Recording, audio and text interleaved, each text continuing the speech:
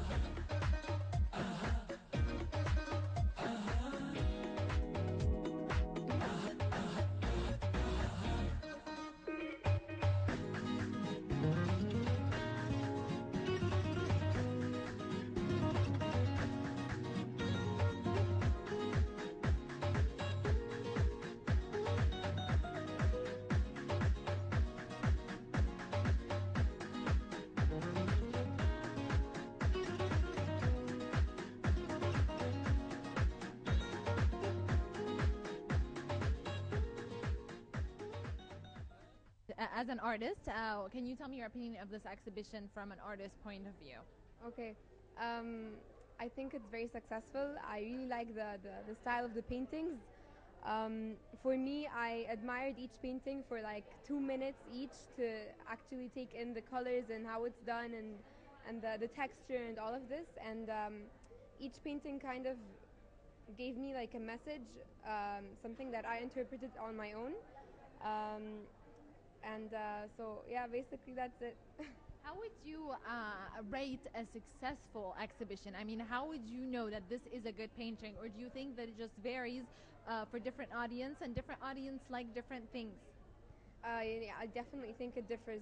I mean, from person to person. I may think that this is like on a scale of 1 to 10, being 10 the most successful, 10, but someone else could think it's a 5. So I think it also differs each one's opinion. So.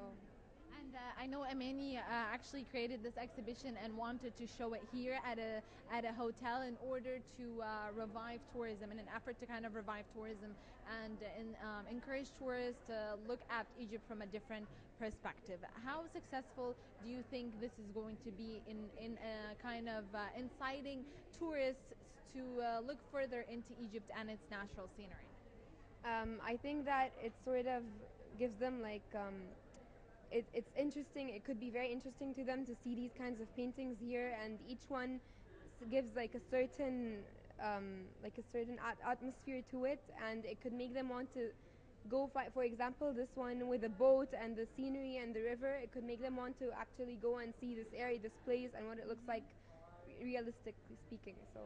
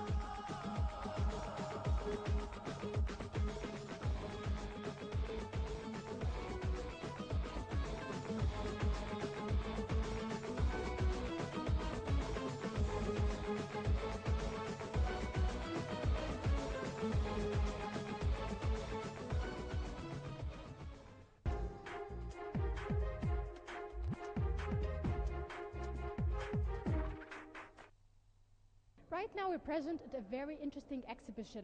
This exhibition gathers photos that were taken since 2012. They are covering political events, social events, also fashion and sports events. That's why it's really interesting and a lovely exhibition. Let's take a look, then we'll be back. So stay tuned.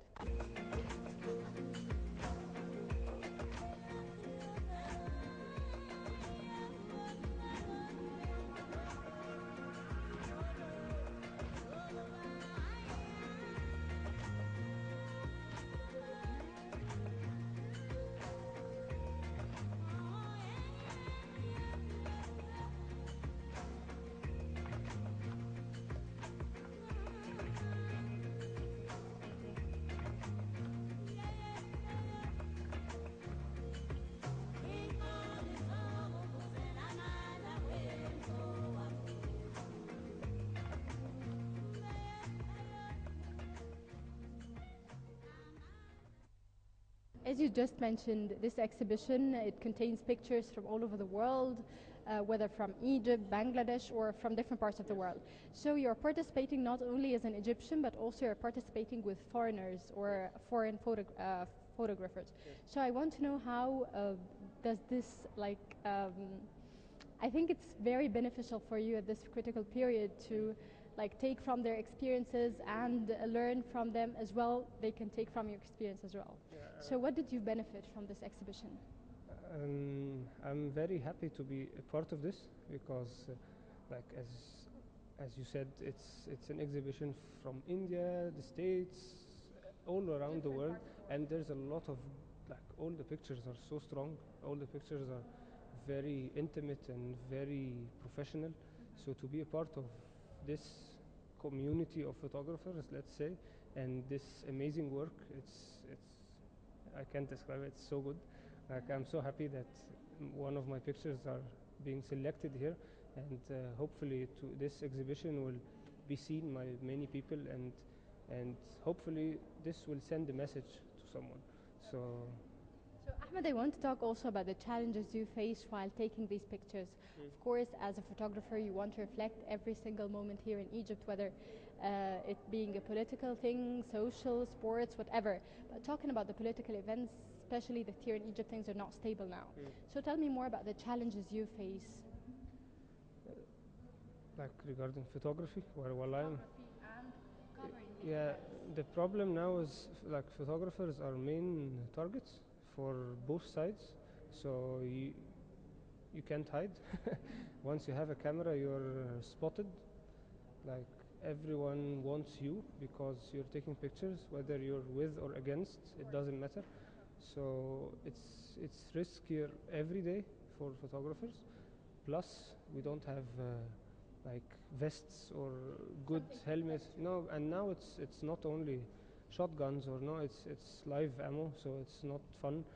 So you can die at any second. And I have friends that lost their eyes and people wounded, and a lot of very good photographers had broken legs and they had bullets in their legs and everything. So it's very risky, but it's important at the same time. For me, I don't really cover news. I'm more into features and aftermath. I go there after yes, and I go there really early morning and try to take pictures of the aftermath and the chaos and everything when it's over, which is more emotional, let's say. Yeah, it's those seconds just before people die. It's those no one has come to the place yet, so I'm the first one to come on the second day, and I'm taking pictures. It's like this one, this picture. Atraba al-Adawiyya. It's Rabal Adawiyya, and it was 6 a.m. in the morning, 6:30. There was no one there. It was still smoke, and you can feel the heat. You were sweating inside because it was still burning, and there was everyone those outsiders, let's say, they came for the first time, so they saw this. And for instance, those pictures is for one of the best Egyptian photographers. He's a very young guy. He's super good. He's called Musab al-Shami. Musab He's a freelancer also. What's the story behind this picture? It's